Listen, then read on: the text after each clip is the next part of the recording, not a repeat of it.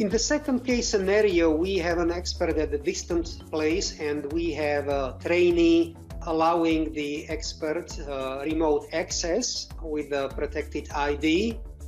And in this scenario, the consultant will be creating treatment plans at a distant site, and this will be executed by a student who is in the room with the patient.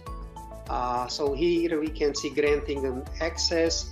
At the end of the session, the consultant can safely log out so that there is controlled access to these treatment sessions. And here we can see trainee acquiring images of the retina. This is a wide-angle image for treatment in retinal periphery. Now the expert who has remote access will create the treatment plan. Here we can see the protective no-fly zones, and the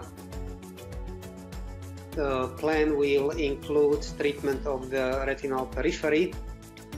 So this is again done by an expert at a distant location. Once that is complete, the trainee will upload it on a live image and will execute the plan. This is under direct observation of consultant.